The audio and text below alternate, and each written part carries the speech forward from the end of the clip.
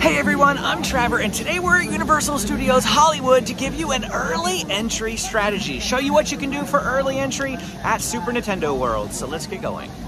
First thing we got to do is find the early entry line. I'm assuming it's going to be right over here. We have to have a park ticket and an early entry ticket in order to gain access to early entry. So I think they're going to be scanning to make sure that you have early entry first. And now we head to the front of the park where we scan our entrance tickets. So that was indeed just the early entry checkpoint. Now we are coming in here at about 9:08 in the morning. It is 8 minutes after early entry, so it looks a little emptier here. I did early entry a couple of years ago, I feel like. And I'm gonna put in some footage right now to show you what it would look like here for early entry if you actually showed up before the park opened. So it's officially 7:30 and they haven't started letting people through. I did ask guest services last night and they said somewhere between 7:30 and 7:40 they'll start letting people in through the gate. And we are in! Yay! Amy and the kids. James is super excited.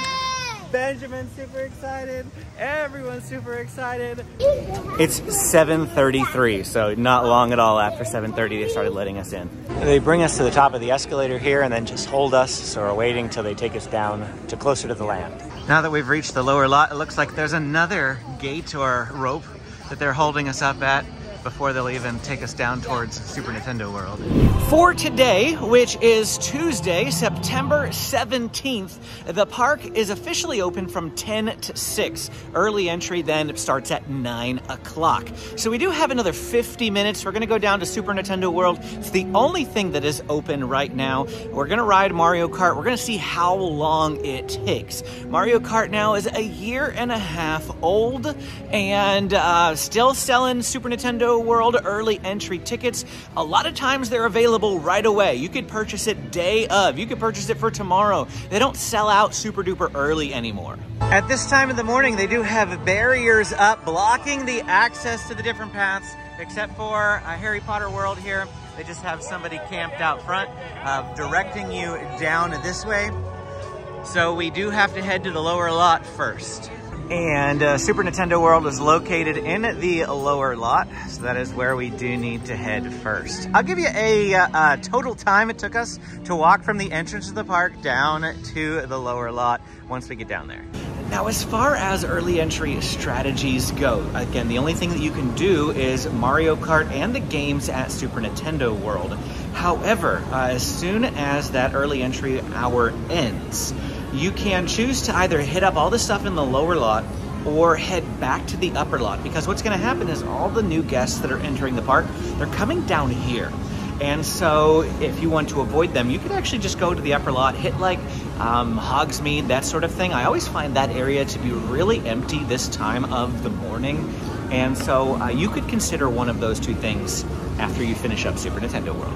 Now, taking those escalators does take quite a bit of time, which is why I said you have to factor in the walk to get down here too. As you're getting ready to enter Super Nintendo World, they do have a sign up for the Toadstool Cafe that you can join the queue if you want to eat at that restaurant.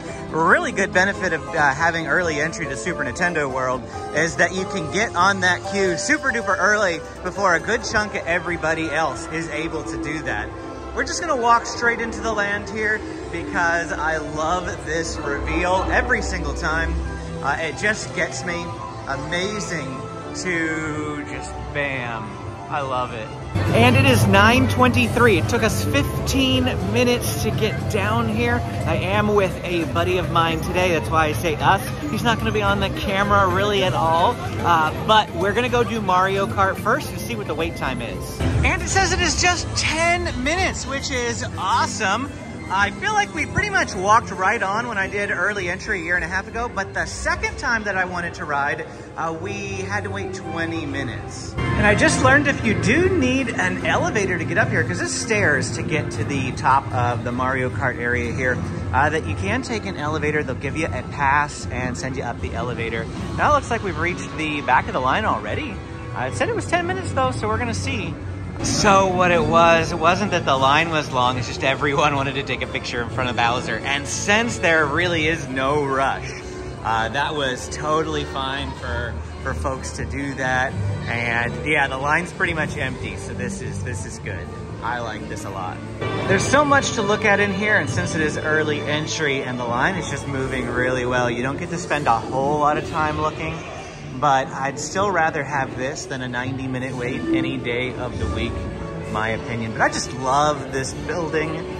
The queue for Mario Kart is phenomenal. It looks like they're not running the pre-shows. Now, the first time that we did this, the very first time we ever rode this ride, they weren't doing the pre-shows. We had no clue what we were doing. The second time we rode it, we did get the pre-shows, but when it's just walk through like this, you don't get any pre-shows.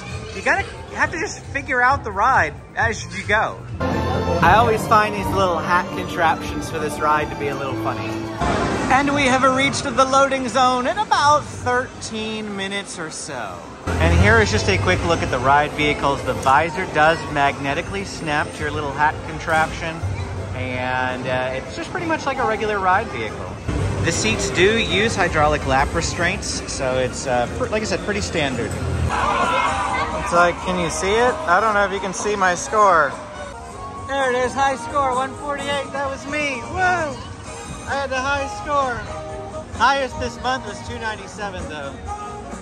I was 148. There we go. If I take the thing off my head, you can see my shells on the right. And this is how you see everything. The screen's gone, you can't see anything. There are definitely a lot of stairs in there, and so if you need to take the elevator whenever you are boarding, ask them for the right-hand side. It will actually let you out in an area that you don't have to go up any stairs to get out of the attraction. Just some tips with that regard. It is about 9:50 or so, 10 minutes until the park actually opens. And it's still a 10-minute wait over there. So if you wanted to, you could go get in line and ride it again before the park actually opens. Definitely something to consider. We rode it twice the last time we had early entry. The other thing you can do is take advantage of semi-short lines to play the games. I feel like I'm looking over here. Let me see if I can block out the light there. I feel like I've actually seen these lines shorter later in the day now, because I've come a few times now. And yeah, this actually seems quite long. Probably because Super Nintendo World is the only thing that is open, but they have 4 different games that you can play. You have to have a power-up band. You're gonna try to get one of those keys up there is what you're trying to do, is earn 3 keys. If you earn 3 keys, you can come over here to Bowser Jr. and play a special game against Bowser Jr. Again, you have to have one of the power-up bands for that. Well, now it's 9:55, and they took the gate. I didn't show it earlier, but they had a gate down in front of Transformers. They took the gate away, and I just saw some people head in to the Mummy ride as well. So I think we're gonna stay down here. We're gonna hit both of these rides, Transformers and the Mummy.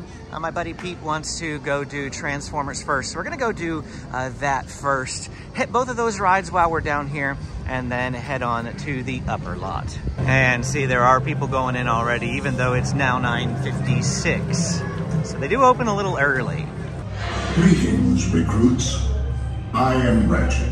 That is his tail on the exam table. The rest of you is still out there. We will defeat them here. Yeah, the Megatron. Love his sense of humor. And we finally found the line. It's just a small line. Maybe the ride doesn't open until 10, so we're just queuing up down here. Watch your head, watch your head. Copy. Now, put on your glasses. You guys are my navigators, so if anyone sees trouble... Security breach. Level 2. Lockdown. Uh-oh. That's trouble already.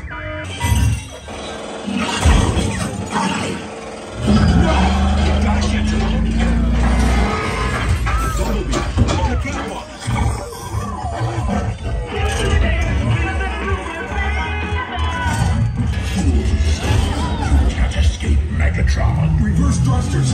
Full throttle.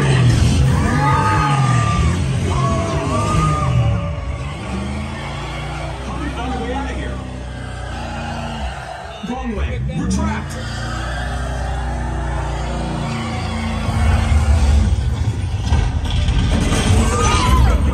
Well done, freedom fighters.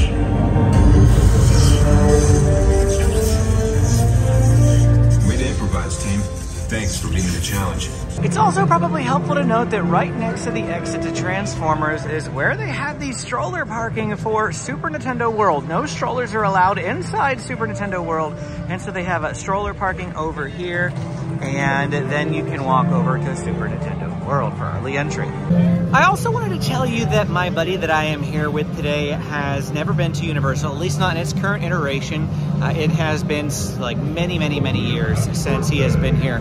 And so he has taken in all the sights, taken photos. We're taking it very leisurely, very casual here this morning, fairly slow. And so you're getting a good idea at a nice steady pace. This isn't my typical rush pace. We are going nice and easy, done 2 rides.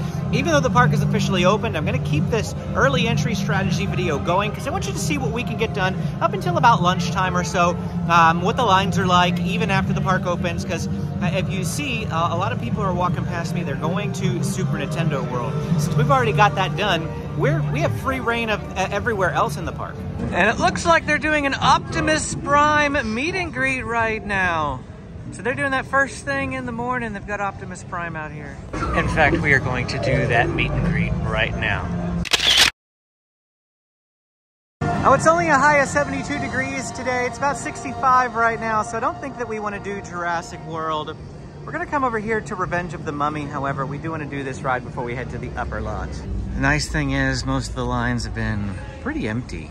Just fantastic. They do have the single riders for this attraction if you wanted to, but this early in the morning, there's no need. And that's it. Where there's nobody in line. We just get to walk right on. Look at that, empty vehicle.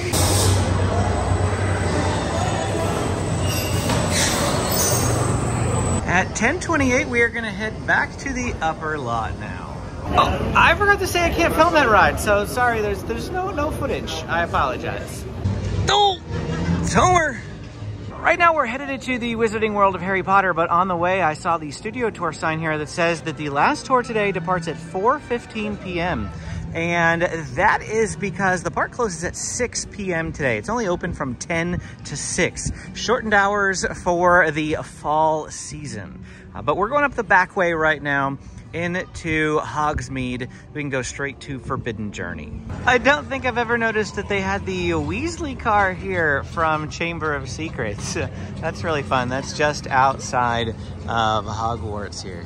And it does say that it is 10 minutes for Harry Potter and the Forbidden Journey right now, about 10:45 in the morning. It's Dumbledore's office. Voldemort is only as powerful as we make him. And remember... What's this part do? Remember, meet Hermione in the room of requirements. See, Ron, everything worked out perfectly. Come on,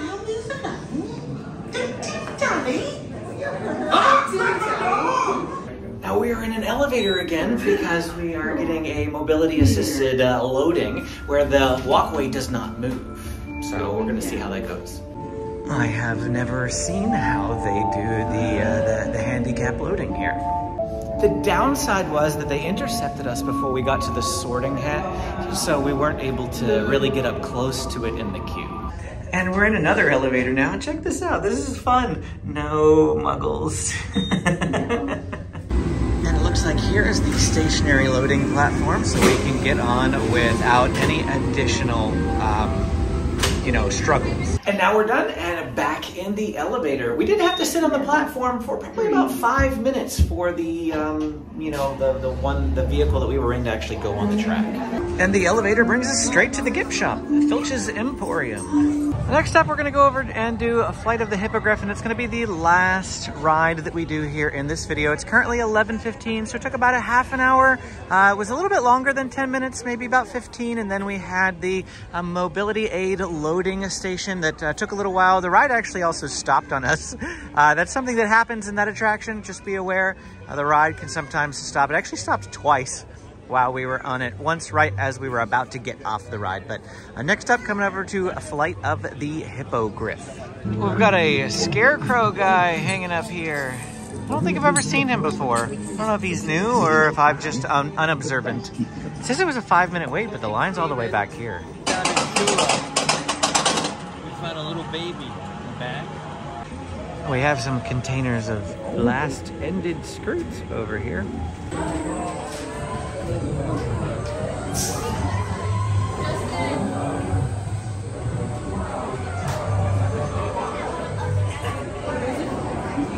A couple items of note, I did not notice any food locations open like during early entry. Pretty hungry, didn't eat any breakfast here this morning. We're gonna go to the 3 broomsticks right now. Maybe I'll put that in this video as well. But I did just wanna let you know that we rode 5 total rides: Mario Kart, Transformers, The Mummy, Forbidden Journey, and Flight of the Hippogriff, all before 11:30. So in the first 2.5 hours, there's only 10 rides in the park. We rode 5, so we rode half of the rides in the park in the first 2.5 hours. That gives us the next 6.5 hours to really chill and just enjoy. My buddy Pete wants to spend a lot of time here in Hogwarts, Hogsmeade, just looking at the different shops, taking pictures, that sort of thing. So I'm not going to film like the rest of the day. I will film lunch here before we sign out, but that's it kind of for our early entry strategy. For lunch, we are going to come to the 3 broomsticks. Just have to do it. And as I typically do, I got bangers and mash. I feel like I always get this every time I come here. It's honestly one of the best things that they have. So amazing. I love the bangers and mash. And my buddy actually got one of these souvenir butterbeer steins. So that's pretty cool. How neat is that? I just love eating in here. The ambiance is wonderful. There's just so much to look at.